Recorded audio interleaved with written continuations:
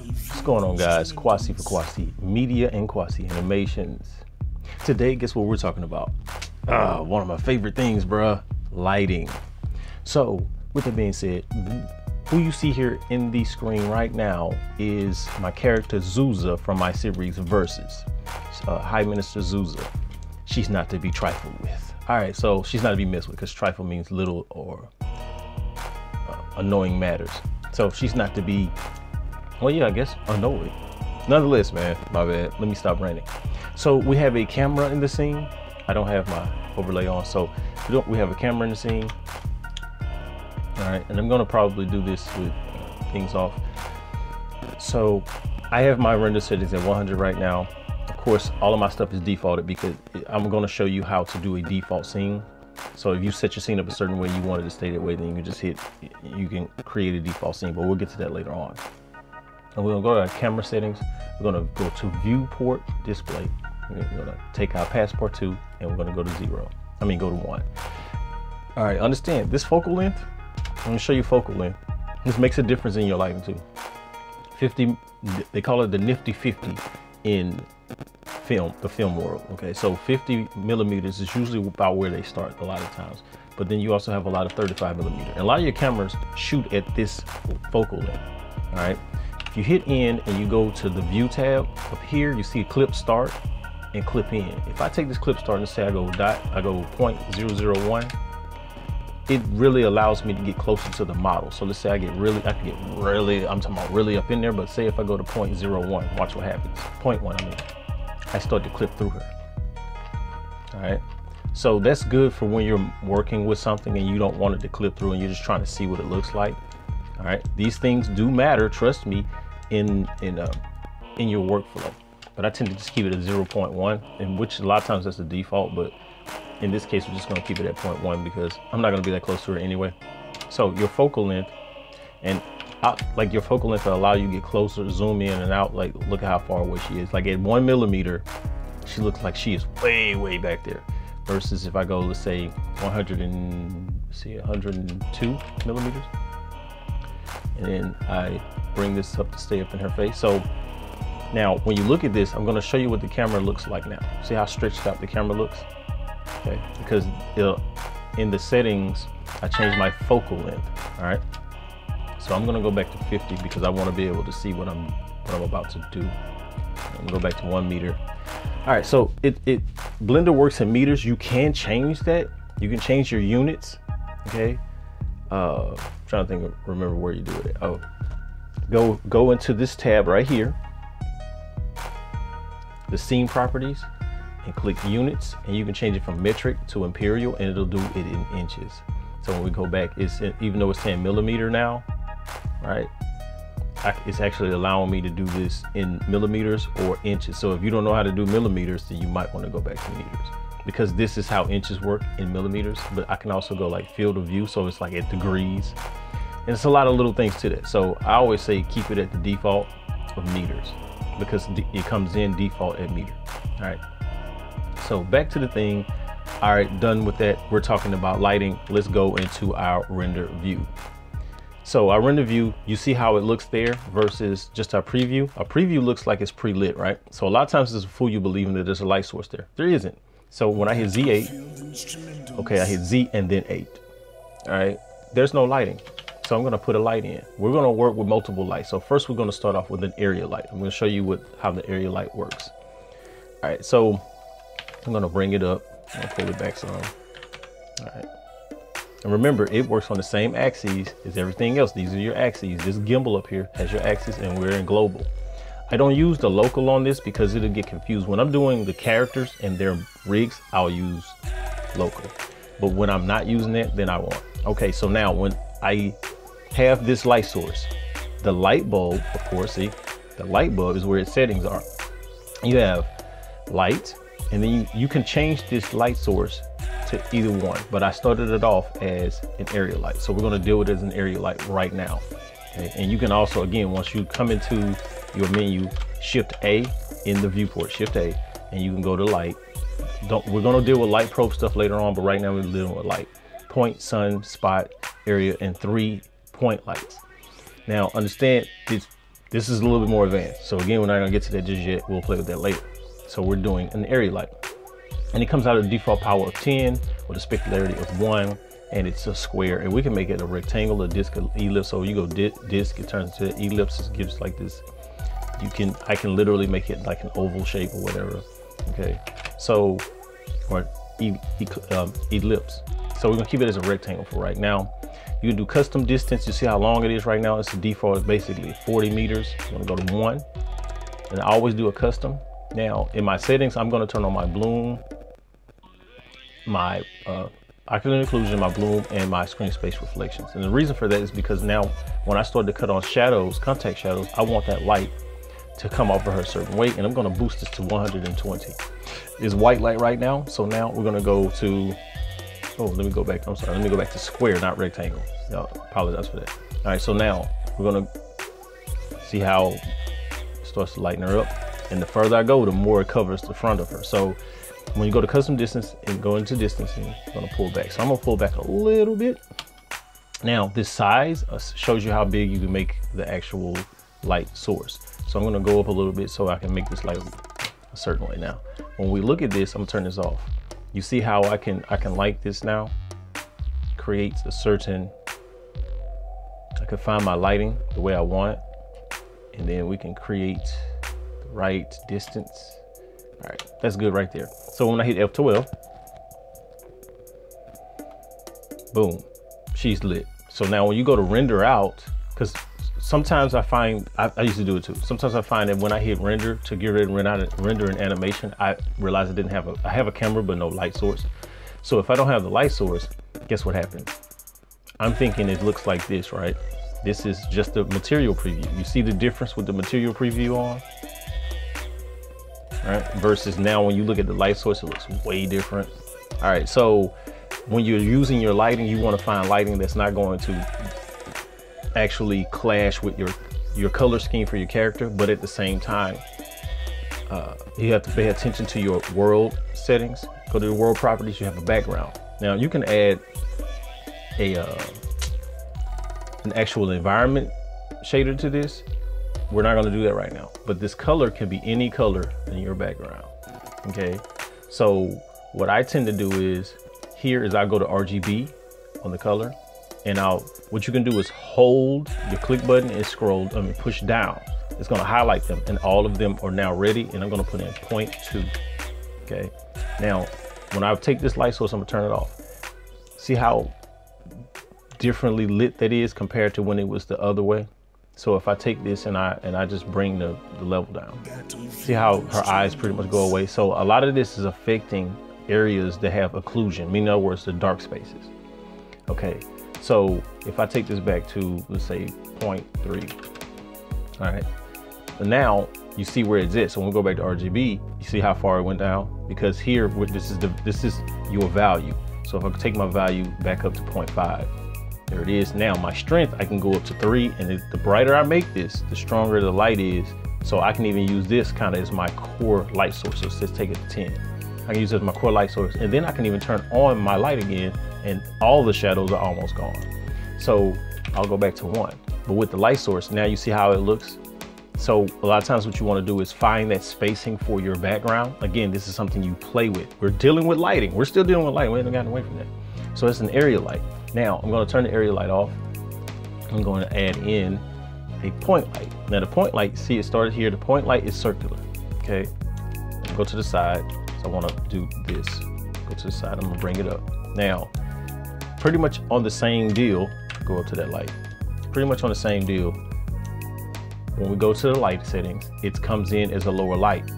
If I take this at 120, look how bright it is. Right? All right, the specular allows, it depends on what it's reflecting. If something has a certain level of reflection, the specular will go down and it won't have as much brilliance coming from the light source. And I can beef its radius up as well. I can do a custom distance on it as well, say 0.1, and it actually changed how much it came through versus when it was at 40. Okay. So let's go to 0.1, and then I'm gonna bring it down. Now, when I bring it down, it makes it brighter. When I beef it up, it makes it dimmer because it's filling up more space. Now, say if I go to my distance and crank it up, cut on contact shadows. Now you see when I turn those shadows, there's a certain occlusion around her hair that started. Okay, I know it's very difficult to see that, but it's actually right up in there. All right, so now we're gonna go ahead and beef the distance up some more. We're just finding that space. And remember, it's still high, it's just bigger. So I'll pull it back some and it changes the effect of the source. All right, it's like if I just hit G and I just move it, I just wanted to just kind of like maybe accent her side here, right? And I'll crank it up to 320. So I wanted to accent her side. We're gonna go into the camera view because I want to see this. And you see how it's just accenting her side? Matter of fact, let's bump it up to 500. All right, so it's accenting her side. Now I'm gonna cut on the area light. All right, and this time with the area light, I'm gonna bring it down to 60. Okay, because I wanna frame her face, and we're gonna increase the distance. And on that point light, we're gonna make that 1200. I'm gonna change that color to red. All right. Now, because the point light is like it is, I can make it smaller and it's gonna have less effect on the situation. But if I go point, say 3.5, it's smaller now, come out. Now, because of where it is, it's not showing as much light on the actual surface on her surface. But you see where it's showing it at the bottom down here? Because again, your lighting will only affect as much as the character's actual textures show. So if the texture of the character won't reflect the light that well, like you can see it kind of showing back here behind her ear. Okay, so you have to take those things into consideration. So I tend to use point lights for front lighting. So if I turn this off and I take it to the front, you see what starts to highlight red. Our clothes don't even highlight red, do they? So if I use, so that means I wouldn't use a red light, huh? So if I go into my specular, because this is your saturation. So if I take my saturation back to white, the whites are extra bright. So let's get rid of that point light. All right, we're gonna cut our area light back on. We're gonna delete the area light. And now I'm gonna add in a spotlight. Now spotlight is cool light to have when you wanna do like let's say headlights on a car, or maybe even street lights. So I'm gonna beef it up to 320 and give it a custom distance. We're gonna take the custom distance, we're gonna make it 10. I'm sorry, not 10, 3.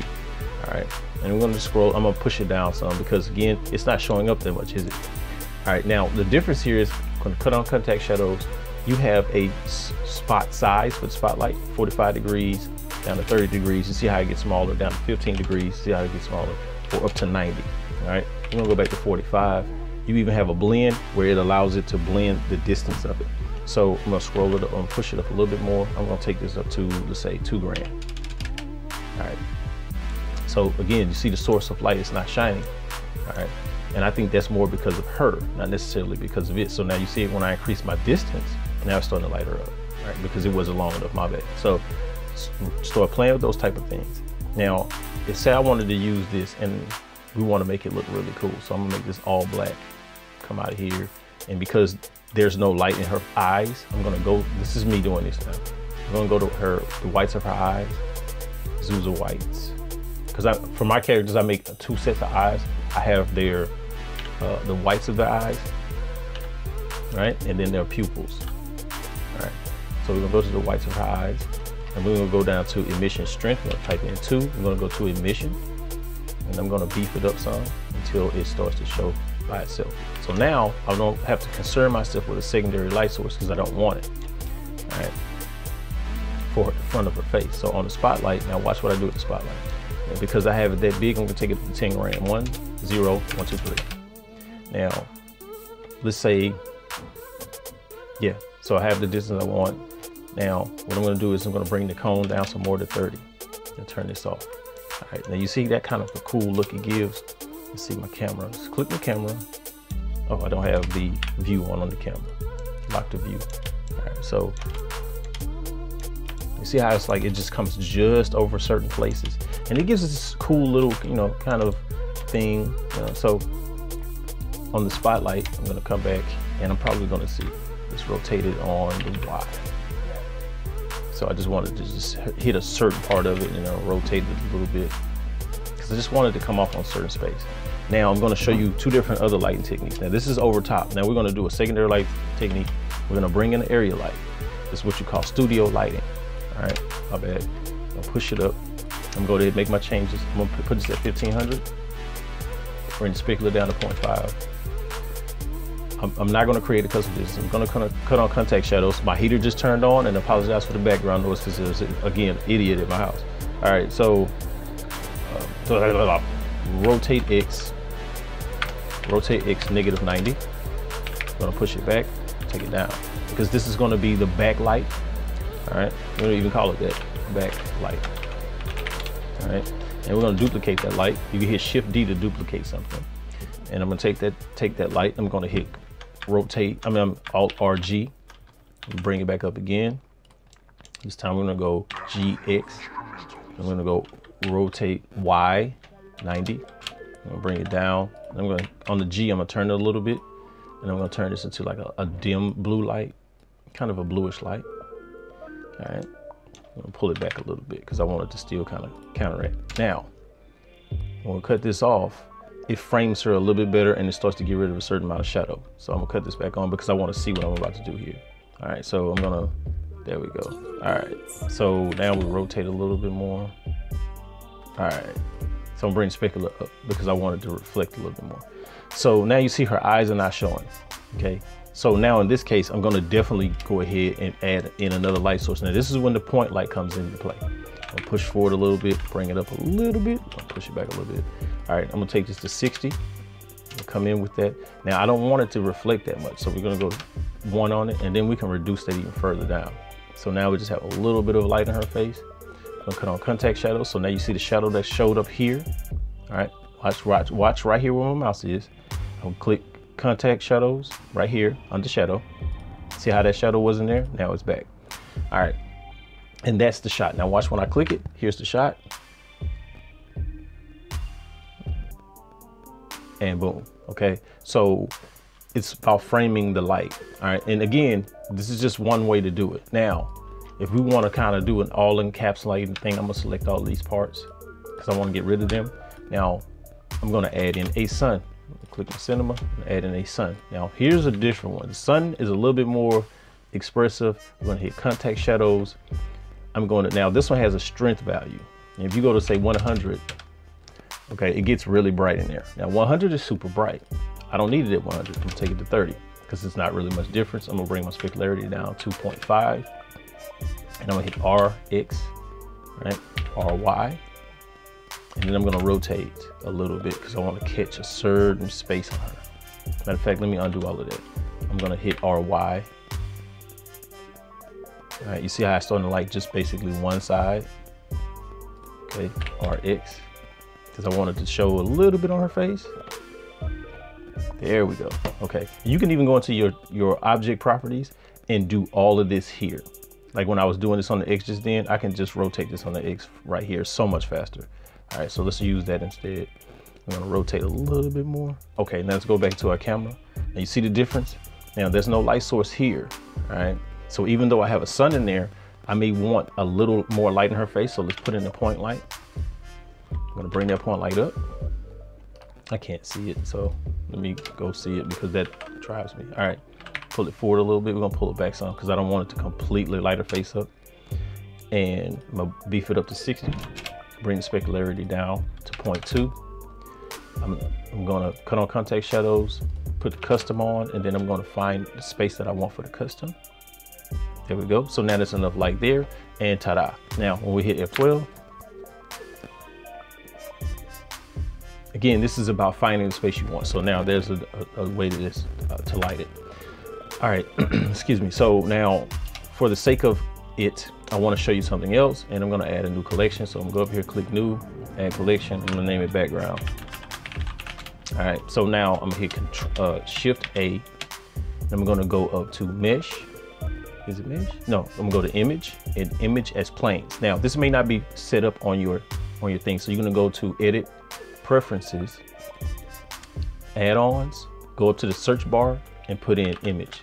All right, and when you put in Image, it should show you Import, Export, Image as Planes.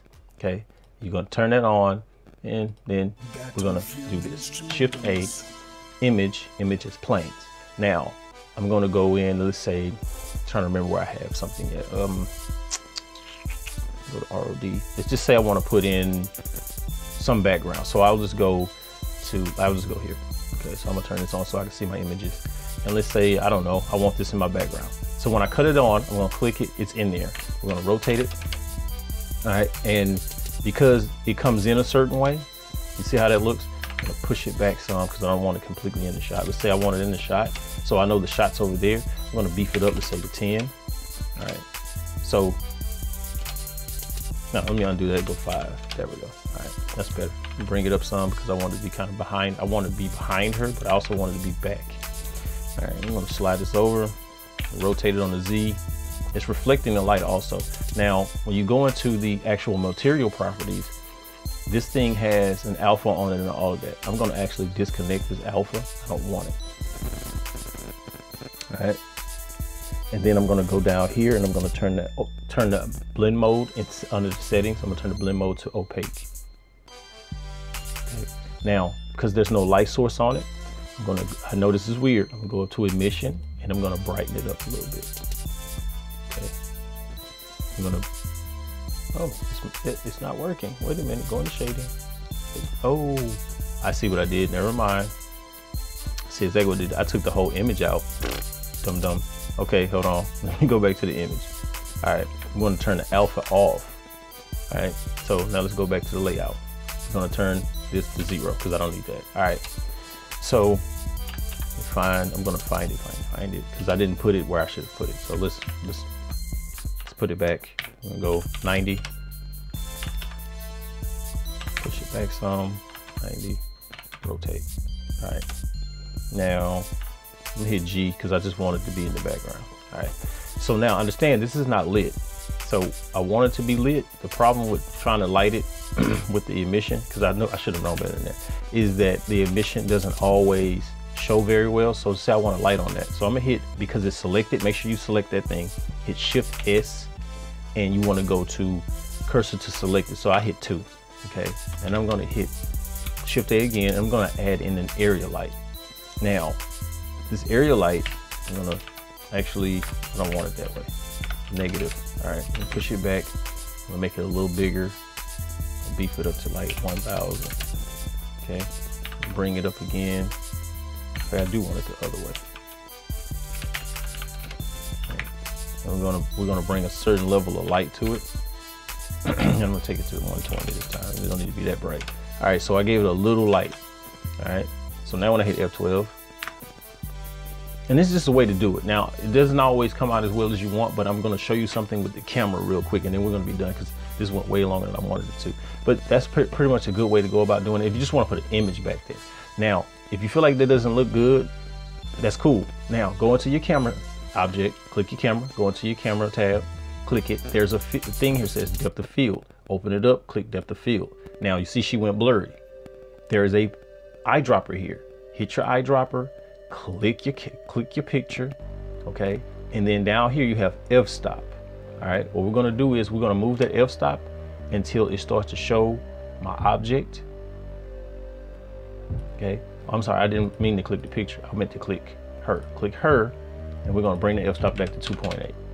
Now we made that blurry, and she's in focus, but we can go up some so we can get the whole person in the focus.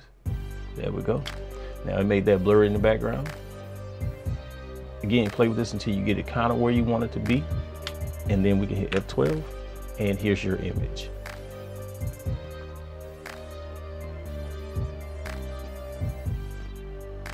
Sometimes it takes a while because you got all these extra things in it. So that's what your image is gonna, this is just one way to see your image look a certain way. So there it is. And I hope that that helps someone in some fashion or form. I really know I kind of rambled and bambled a little bit. So with that being said, man, test, play, figure out the things the way you want to do them, and nothing but love from this side.